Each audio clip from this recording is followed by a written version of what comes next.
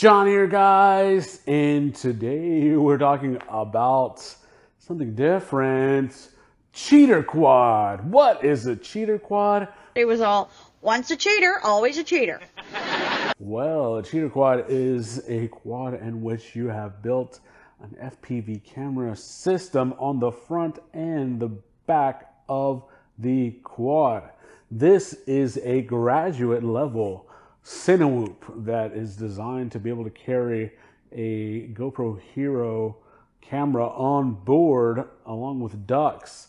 Now, the two types of cheater quads that you can build are the most popular ones are from Shendrones, and they are the Shendrones Squirt, which is actually designed to be a regular sort of Cinewhoop with 3-inch motors, 3-inch props. So actually, the Cinewhoop props are actually slightly smaller than 3 inches.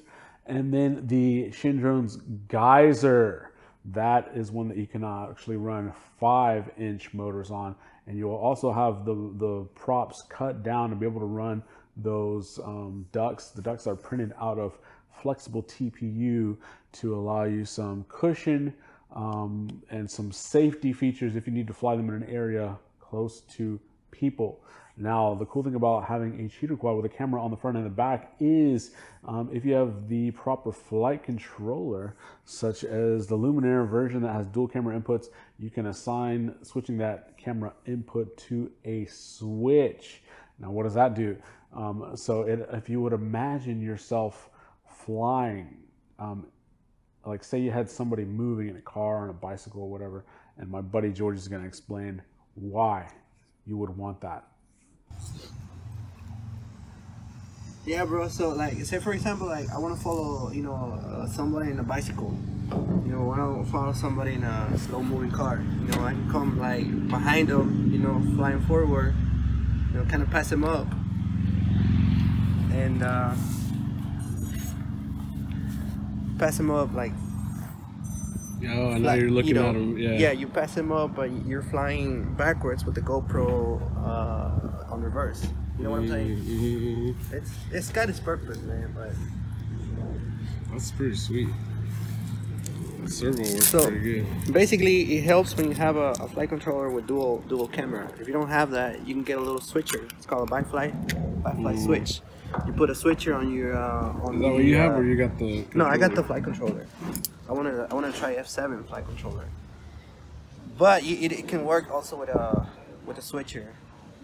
Basically, you connect the switcher to the S-bus pad, and apply power, blah blah. On the switcher you connect your two cameras. The same thing. You have to set it up on the radio and all that. Dang. The setup was the easy part, but it's smooth. It's real smooth. It's fun to fly.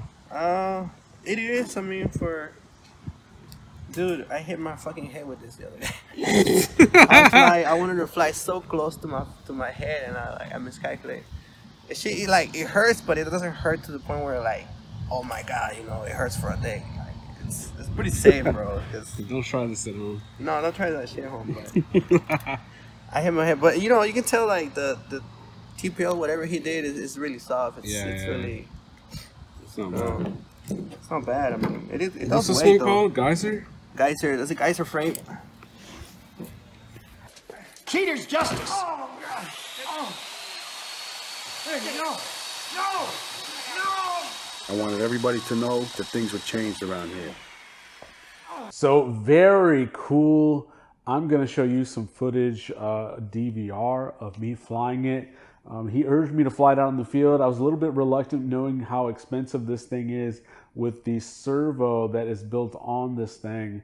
It allows the actual GoPro to have some stabilization and angle adjustment built into it, which is really cool.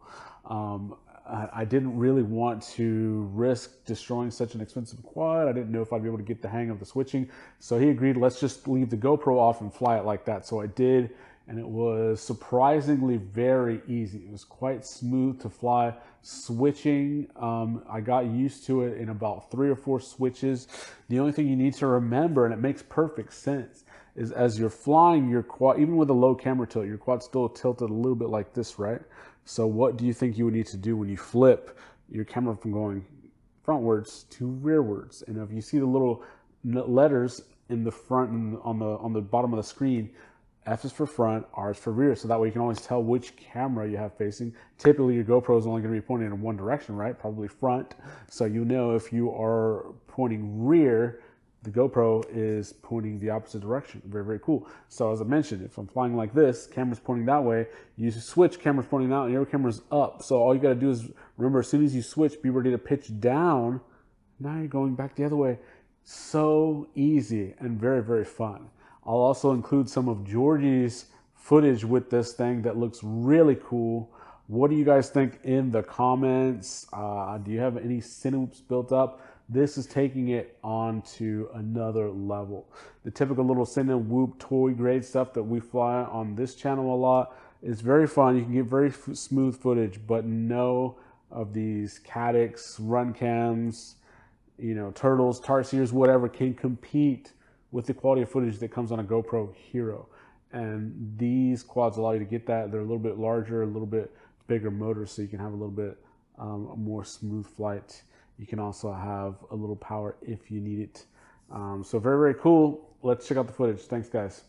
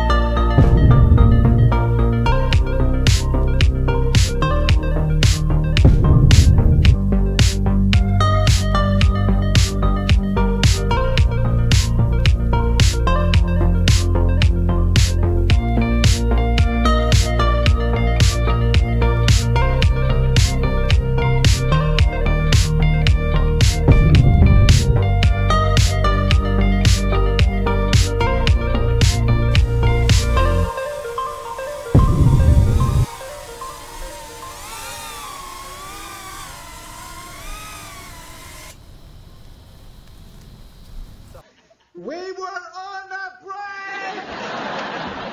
Coffee house?